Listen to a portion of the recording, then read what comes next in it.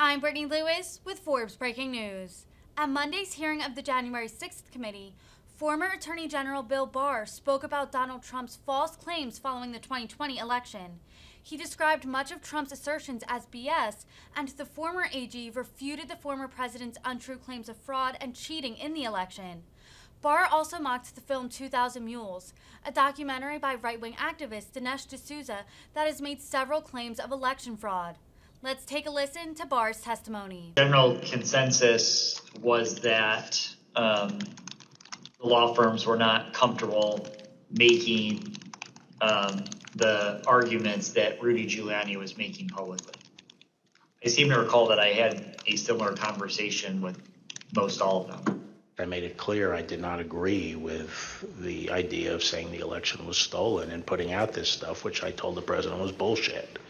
And, I didn't want to be a part of it, and that's one of the reasons that went into me deciding to leave when I did. Even Sidney Powell, defending herself in a defamation lawsuit brought by Dominion Voting Systems, argued that, quote, no reasonable person would conclude that her statements were truly statements of fact. Mr. Chairman, I yield back. I thank the witness for joining us today. The first panel is now dismissed.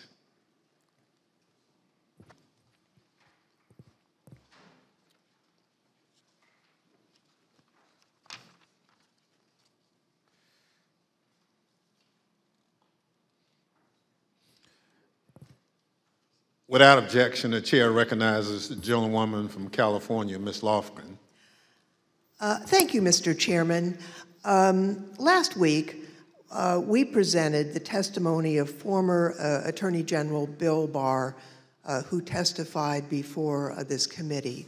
Today, we present additional evidence, including his testimony that former President Trump started making claims of election fraud immediately after the election, and that Barr concluded the claims were untrue.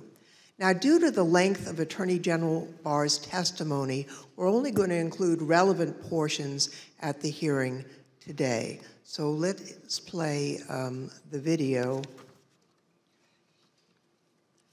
The department, in fact, when we received specific and credible allegations of fraud, made an effort to look into these to satisfy ourselves that they were without merit.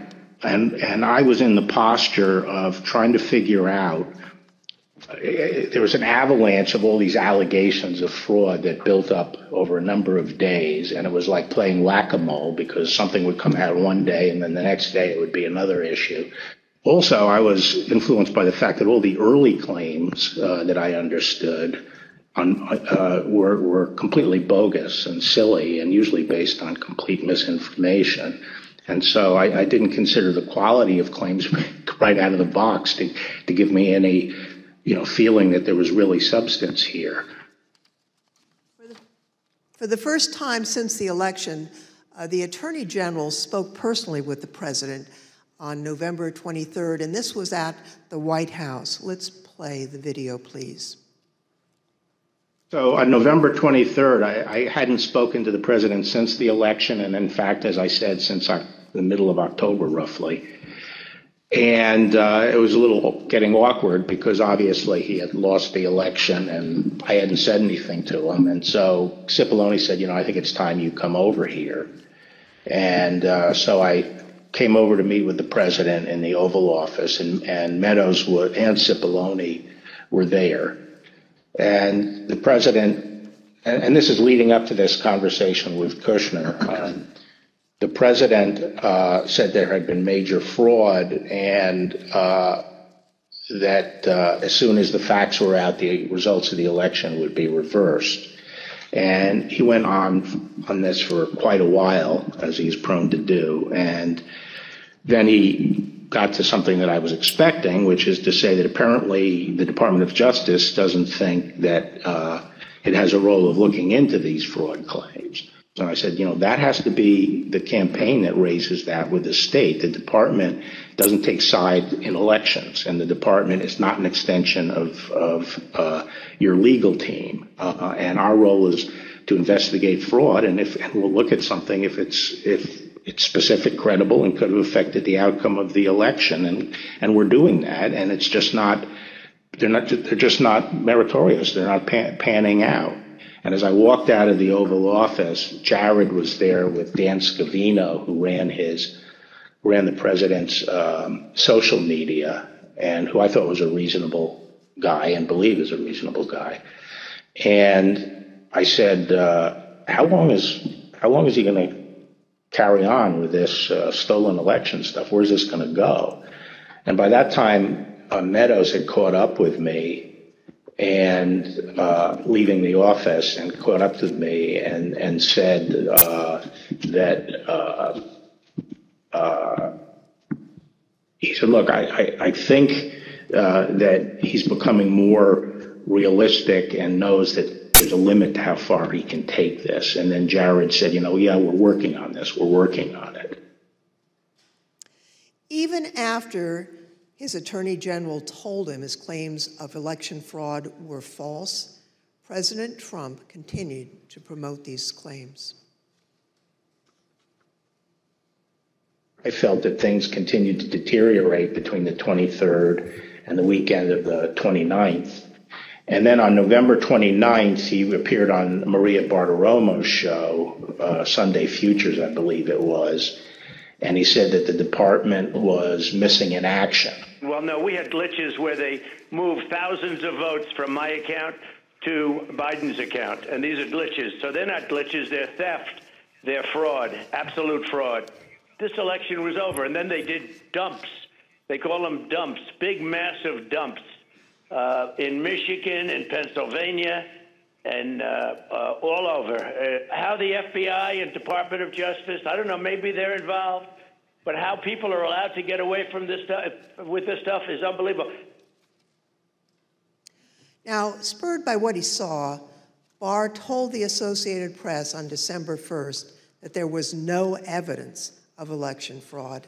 And immediately after Attorney General Barr's statement went public, Mr. Trump berated and he nearly fired Barr.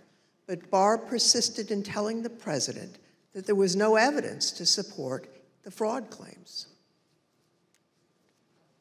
This got under my skin, but I also felt it was time for me to say something. So I set up a lunch with the AP reporter, Mike Balsamo, and I told him at lunch, I made this statement that to date we have not seen fraud on a scale that could have affected a different outcome in the election. I had a later meeting scheduled at the White House at 3 o'clock with Meadows. This was previously scheduled, so I knew this was going to come up, and I went over there and I told my secretary that I thought I would probably be fired and told not to go home. I mean, not to go back to my office. So I said, you might have to pack up for me. And so when I got over there, I met with the chief of staff. He said the president was angry. He didn't really get into the issue of the fraud. And then I went up to Pat Cipollone's office and we were talking with each other. And word came down that he wanted us both to go to the Oval. And the president was as mad as I've ever seen him, and he was trying to control himself. And the president said, well, this is, killing me. You didn't have to say this. You must have said this because you hate Trump. You hate Trump. And then he raised the big vote dump, as he called it, in Detroit. And that, he said people saw boxes coming into the counting station at all hours of the morning and so forth. And I explained to him that at that point I knew the exact number of precincts in Detroit. I think it was 630 something. I said, Mr. President, there are 630 precincts in Detroit, and unlike elsewhere in the state, they centralized the counting process, so they're not counted in each precinct. They're moved to counting stations, and so the normal process would involve boxes coming in at all different hours. So there's nothing. And I said, did anyone point out to you, did all the people complaining about it point out to you, you actually did better in Detroit than you did last time. I mean, there's no indication of fraud in Detroit. And I told him that the stuff that his people were shoveling out to the public was bullshit. I mean, that the claims of fraud were bullshit. And, he was indignant about that. And I reiterated that they'd wasted a whole month on these claims on the Dominion voting machines, and they were idiotic claims. And I specifically raised the Dominion voting machines, which I found to be among the most disturbing allegations. Disturbing in the sense that I saw absolutely zero basis for the allegations, but they were made in such a sensational way that they obviously were influencing a lot of people, members of the public, that there was this systemic corruption in the system and that their votes didn't count and that these machines controlled by somebody else were actually determining it, which was complete nonsense. And it was being laid out there. And I told them that it was crazy stuff and they were wasting their time on that. And it was doing a grave disservice to the country. Okay, so the very next day, the president released a video rehashing some of the very same claims that his chief law enforcement officer had told him were, quote, nonsense. Here's an example. This is Michigan.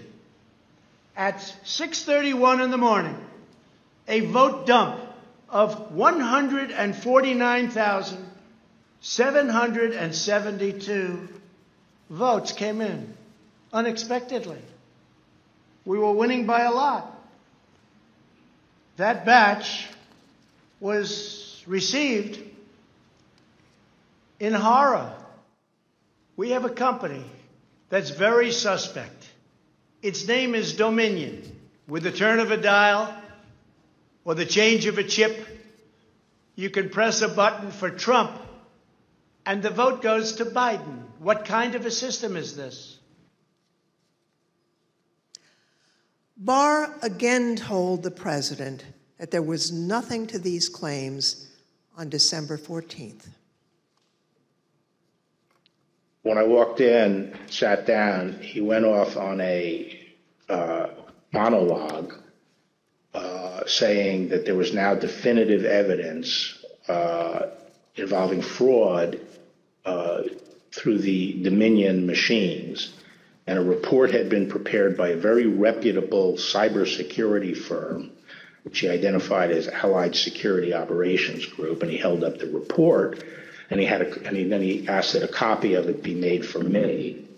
And while a copy was being made, he said, this is absolute proof that the Dominion machines were rigged. The report means that I'm going to have a second term. And then he gave me a copy of the report. And as he talked more and more about it, I sat there flipping through the report and looking through it. And to be frank, it looked very amateurish to me. Didn't have the credentials of the people involved, but I didn't see any real qualifications.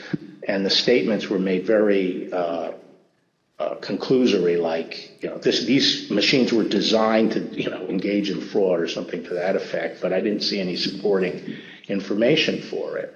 And I was somewhat demoralized because I thought, boy, if he really believes this stuff, he has, lost contact with he's become detached from reality if he really believes this stuff.